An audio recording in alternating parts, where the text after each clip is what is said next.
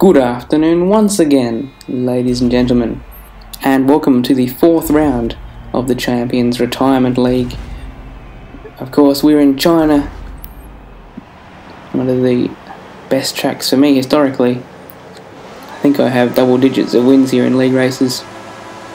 Anyhow, the lights are on, fifth light, and off we go. We're starting in the fourth position of people who are actually starting the race, fifth on the grid, and we're in a bit of a precarious situation here as Danielson's down the inside and almost contact there.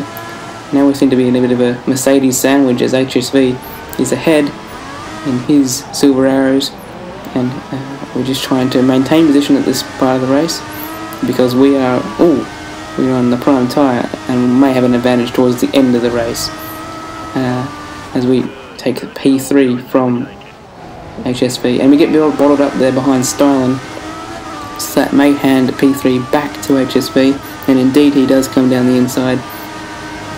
But we are, wow, we've slightly had some contact there, and thankfully we've both been able to continue. There's some side-by-side action towards the end of the lap, and HSV looks like he might overtake STYLN for P2, and he does accomplish that. But we are unable to make hay of any situational benefit we could have got there.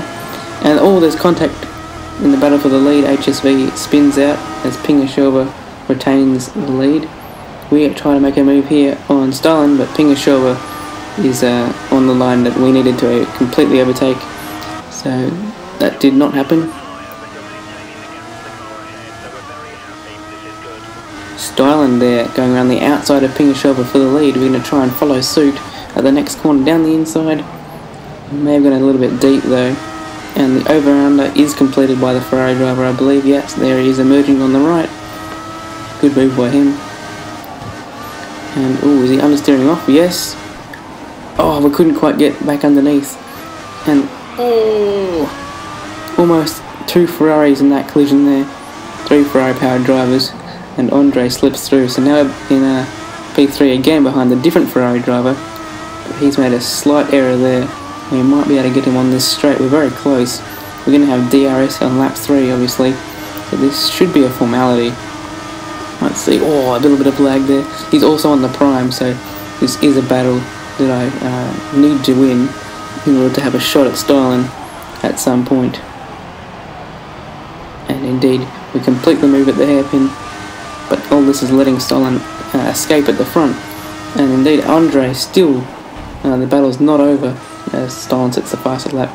Andre was down the inside there, but unable to complete the move as the outside seems to be a bit of a better line into the next part of the complex. And STYLN extends his lead with the fastest lap and pits at the end of lap 6, so he'll do 8 laps on prime tyres for the end of the race.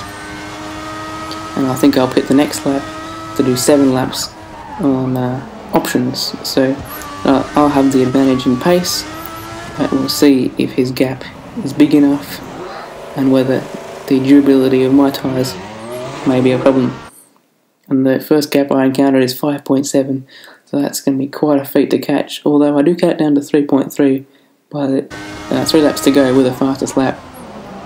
And with just 4 sectors left, 2 seconds is the gap. The engineer told you.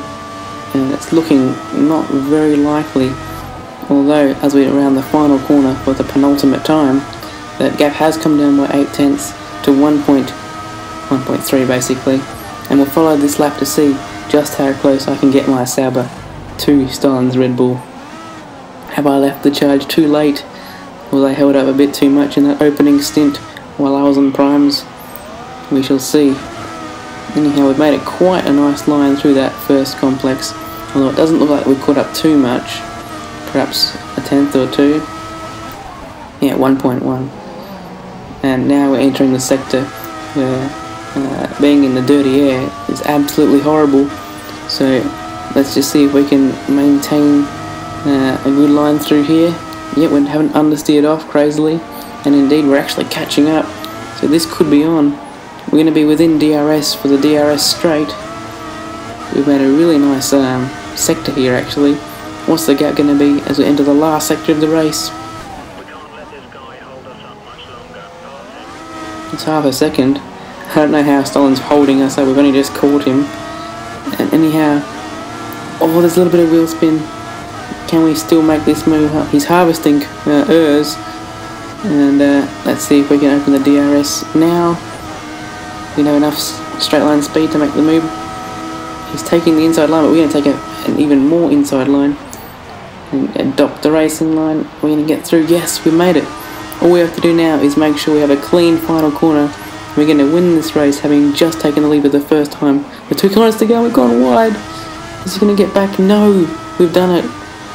We made a mistake, but we've still done it. Absolutely brilliant. Well done, well done. STYLN and I once again turning it on. What a fantastic battle that was from everyone involved. I've been Jacko, guys, and see you for the next round in Spain.